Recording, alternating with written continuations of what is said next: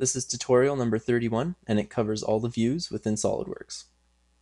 To start off, let's open up Hinge 3, which is on the DVD.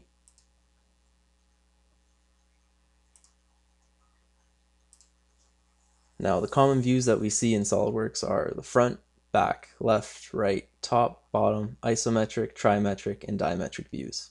And there's also a normal 2 view, which when we click it, we click a planar surface and we get to see the view normal to that planar surface. Now let's click the isometric view. And now, most commonly in SolidWorks, we are experiencing the shaded with edges view. Now, the wireframe view is the object and it only shows the edges, which are represented by solid lines. The hidden lines view is the same, except any line which isn't visible is represented by dotted lines. Now, the hidden lines removed just shows the outside sketch of the drawing. Now, the shaded with edges is what we're most common to.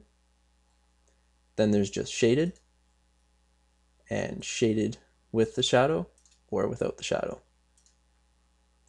Now let's click shaded with edges view and let's click the section view. Click the isometric. With the section view, we're able to see just a section at a time of how much of the part we want to see. We can see the front plane from the top plane or the right plane. And we're able to move the section view with the arrow. Now we're also able to move the degree of how much we see of it. So let's tilt this back. And now it cuts in on an angle. So say we only want to see this much of the part, click OK, and now that's all of the part that we see. To get the rest of the part back, click section view again, and it's back. Now also we have a bunch of view tools. We have the zoom in and out, zoom to area, zoom to fit, and the previous view.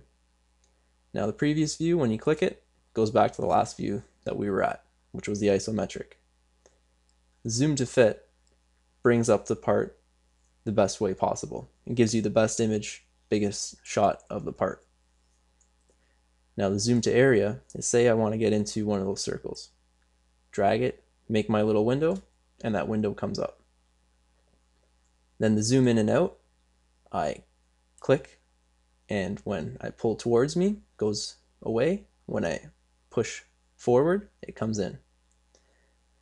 Now, instead of using this zoom to fit tool, like the zoom in and out tool, on my mouse I have a roller, so when I roll forward it goes away, when I roll towards me it comes towards me. And there's also the rotate view. You just click on the object and you can rotate around. And then there is the pan view, which is just moving the object any which way. Now let's go back to the isometric view, and there you go. That's all the views within SolidWorks.